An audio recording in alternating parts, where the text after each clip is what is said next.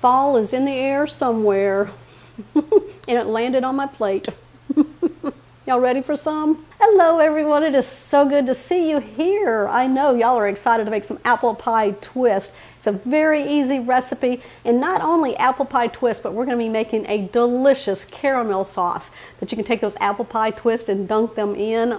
Oh my goodness, anybody can make this sauce. Okay, we got football season right around the corner. Also, fall. Ooh, we're marching right into it, right? And then we got the holidays right behind that, so why not? Perfect for all of that. Y'all ready? Let's go ahead and let me show you how easy this is. I'm using a large sheet pan, and I've got a silicone mat on it, or you can use parchment paper. We're going to take one roll of Crescent dough sheet, or you can use the Crescent rolls, and we'll just pinch those together. Each can is 8 ounces. We're going to roll this out.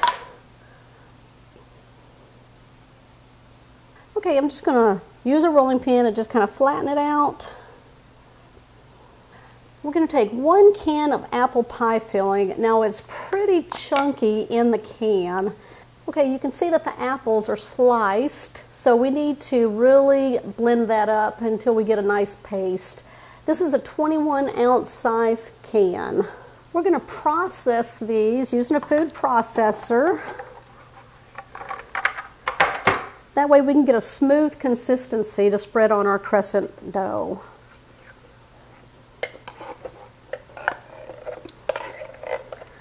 Oh, it smells so good in there. We're going to pulse the apples until we get a smooth, spreadable consistency.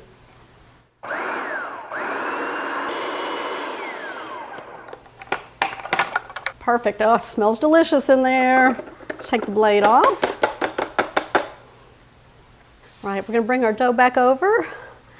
We're going to take our apple pie filling, and now we're going to spread it all over our Crescent roll dough on the bottom sheet. You want a thin, smooth layer. So I just have that much left right there. We're going to take another Crescent dough sheet.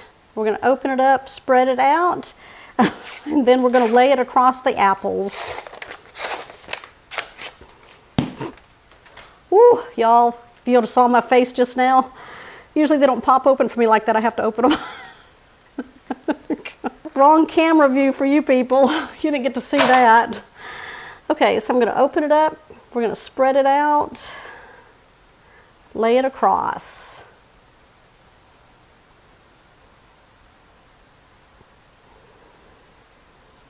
Nice and gentle. Go all the way to the other end. Now I'm not sealing these up. What we're going to do now is cut these into strips. You know, you could either use like a pastry scraper. You can just go end to end like that. Or you can use a pizza cutter and just cut your strips that way. Or you can use a large sharp knife and then do that. So I'm going to start in the middle and make my first cut. And then I'm going to go in the middle of the first half. That way you get even strips. And then just half those. And then we're going to half those.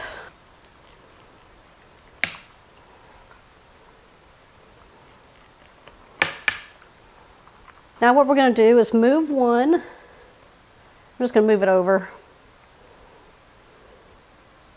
What you're going to do is start halfway. You're just going to twist about 3-4 times just to the center and just lay it down. And then you're going to take that side and do the same thing. Just like that.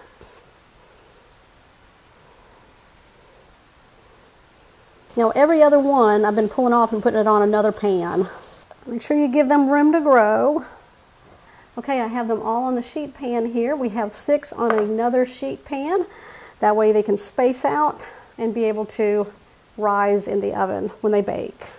What we're going to do now is brush a butter sugar mixture on the top of these, and we're going to add a little cinnamon to it to give it some flavor. So I've got 4 tablespoons of butter that I've melted.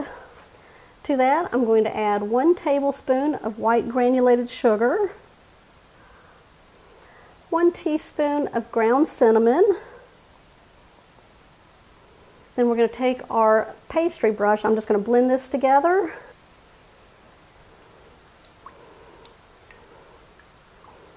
Let's go ahead and brush our apple pie twist.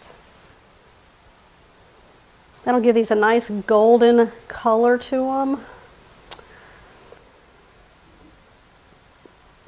Okay, I'm going to finish this one up here. I'm going to do the ones on the back behind me. We're going to place these in the oven that's been preheated at 375 degrees for about 8 to 11 minutes till these get nice and golden brown and the crescents are baked through. Don't forget, we still have that caramel sauce to make. Okay, I've pulled my first batch of the apple pie twist out of the oven, so I'm just letting them rest. I've got the other pan in the oven. We're going to go ahead and make that delicious, easy caramel sauce. You want to start in a medium saucepan. We're going to add half a cup of butter. And then we're going to add 1 cup of packed brown sugar. I'm just using a 1/3 cup. I'm going to add a 1/4 cup of milk, teaspoon of vanilla. We're going to put this over medium heat. We're going to stir and allow the butter to melt into the sugars. And you want to bring this to a boil. All right, once you start getting to a boil right on the edges here, just continue stirring for 1 to 2 minutes until the butter is finally melted and you don't hear the sugars scraping on the bottom of your pan. So it should start thickening, which is what we're looking for. When you start smelling that caramel, go ahead and turn it off. Okay, we're going to remove from the heat and then we're going to allow it to cool down a little bit. Okay, look at this caramel sauce. You can make it 4 easy ingredients, less than 5 minutes. Drizzle this over some ice cream. But we're going to be drizzling it over some apple pie twist. I plated them up. I cut these in half. That way they're easy to pick up. I'm going to drizzle a little bit of the caramel sauce.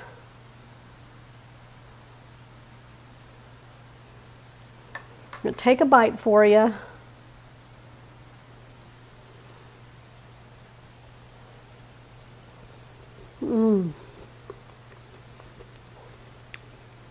Fall is in the air somewhere, and it landed on my plate. Y'all ready for some? How delicious is that? Oh my gosh, the apples in there, the cinnamon, that caramel sauce. Y'all got to make that caramel sauce. Wow, that's delicious. These are very light. Now, I've made something similar to this using pumpkin pie mix. Go check that out. I'll link it down below if you want to check that one out. That one was a good one also. All right. You know, I got a lot of people here ready to finish these off. All right, make sure you give me a thumbs up on this one. Comment down below what you think. And if you're new to the channel, make sure you hit that subscribe button down below and that bell notification. That way, you'll always know when shows like this one here are posted. I'll see y'all on the next episode. Tastes like an apple pie.